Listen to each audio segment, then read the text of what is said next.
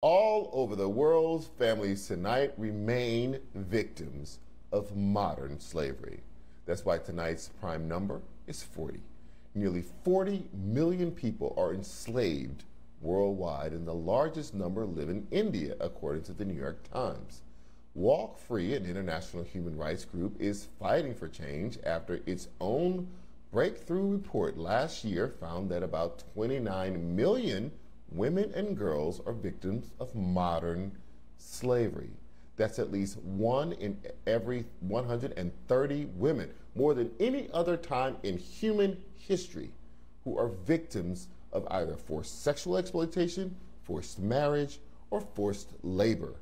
In the U.S. alone, more than 22,000 men, women, and children were identified as victims or survivors of labor or sex trafficking in 2019.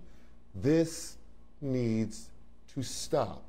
If you or someone you know needs help, you can call the number on your screen or text Be Free to 1-888-373-7888.